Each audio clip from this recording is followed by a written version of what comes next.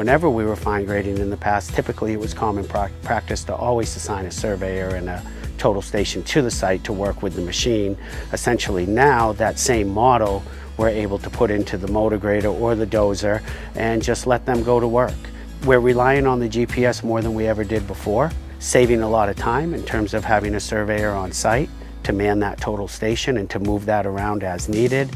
Where we are in this part of the country, you know, we have gravel tolerances that are around 3/8 of an inch. So the fact that we can prepare that with the GPS and not have to bring out the robotic total station and use the UTS technology, for Shaw Brothers has been a game changer. You know, not having to get out and bang stakes all day long, all of that went away. That's a huge, huge savings. It enables the operator to go in and all by himself figure out where am I going to stockpile my loam, you know, start shaping retention ponds, that sort of thing, all from the seat of the machine. It's just a huge labor saving and less wasted steps because you're not digging, stopping to allow the grade foreman to check your work. There's no need to stop. Right from the seat you can get your line.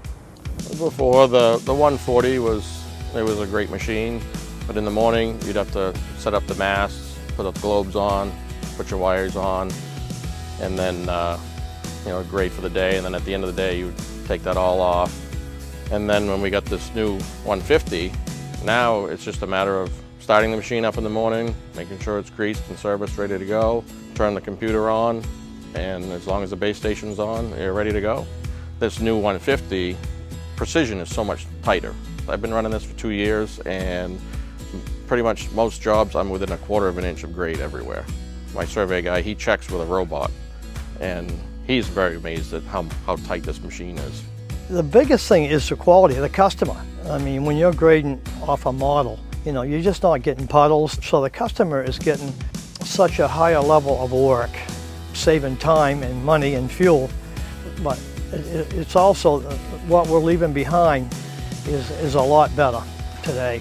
With this platform, we're noticing that the 3D design is really coming to life inside the cab. The operators have a much better understanding of what it is that they're building and what they're looking at.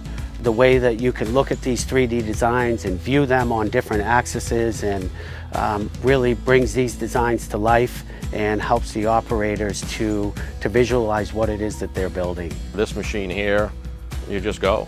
You just start grading, and there's not a lot to worry about because you're grading with your blade like you don't even have a integrated system. You're grading, but you have that system all the time to grade with, and there's no more grade sticks on the ground. It just makes life a lot easier.